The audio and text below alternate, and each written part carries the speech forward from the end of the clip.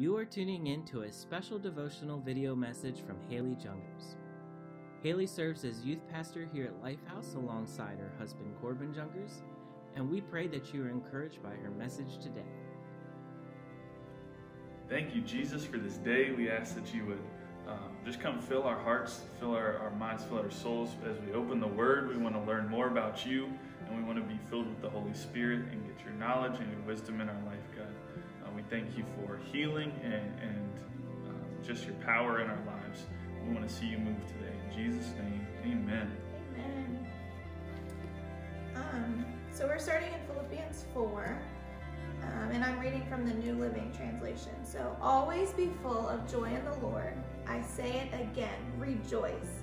Let everyone see that you are considerate in all you do. Remember, the Lord is coming soon. Don't worry about anything. Instead, pray about everything. Tell God what you need and thank Him for all He has done. Then you will experience God's peace, which exceeds anything we can understand. His peace will guard your hearts and minds as you live in Christ Jesus. And now, dear brothers and sisters, one final thing. Fix your thoughts on what is true and honorable and right and pure and lovely and admirable. Think about things that are excellent and worthy of praise. Keep putting into practice all you learned and received from me, everything you heard from me and saw me doing. Then the God of peace will be with you. And so, focusing on verse 8 and 9, just fix your thoughts on what is true. And with everything that's going on with the coronavirus and just this time that we're in, it's so easy to think negatively and just think about all the things that are not good and are not true. But this is telling us to fix our thoughts on what is true and what is good. And that's the Word of God. That is God Himself. He is true and He is good. And so we need to be thinking about the things that are worthy of praise.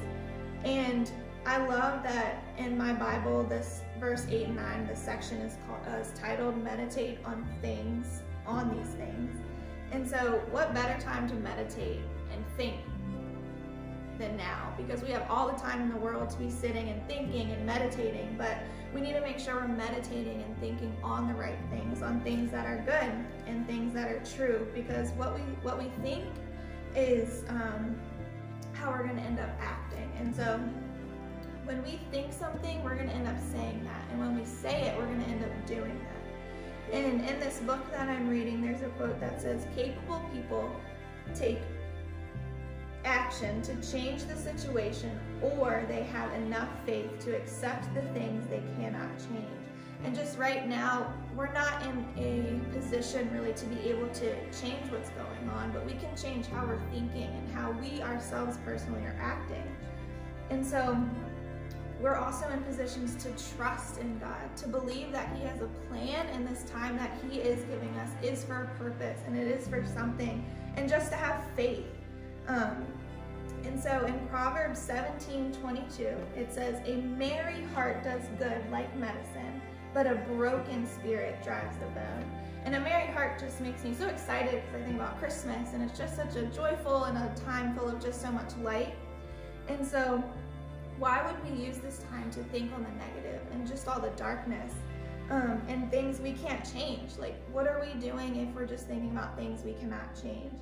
And God, it's like God is literally handing us, He's like, here, take this time that you've been asking me for. So many of us have been struggling to find time to do things, to be with family, and now God's given us this time, and now we're just complaining and we're not using it to press in.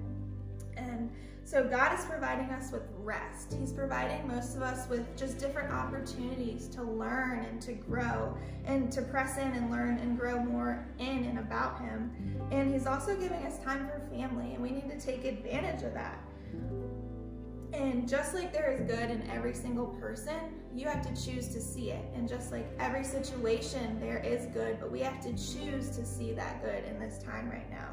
Just like God sees the light in every one of us and He sees it in you, He doesn't just focus on what we've done in the past or the darkness. He chooses to see the light, and He calls us, and He calls the light out of us.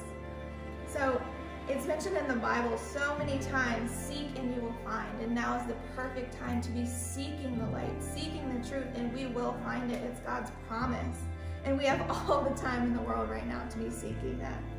So I just want to encourage you, and I want you to remember to think those positive thoughts, because while you're thinking positive, you're going to speak encouragement. And when you speak encouragement, you're going to end up acting in love.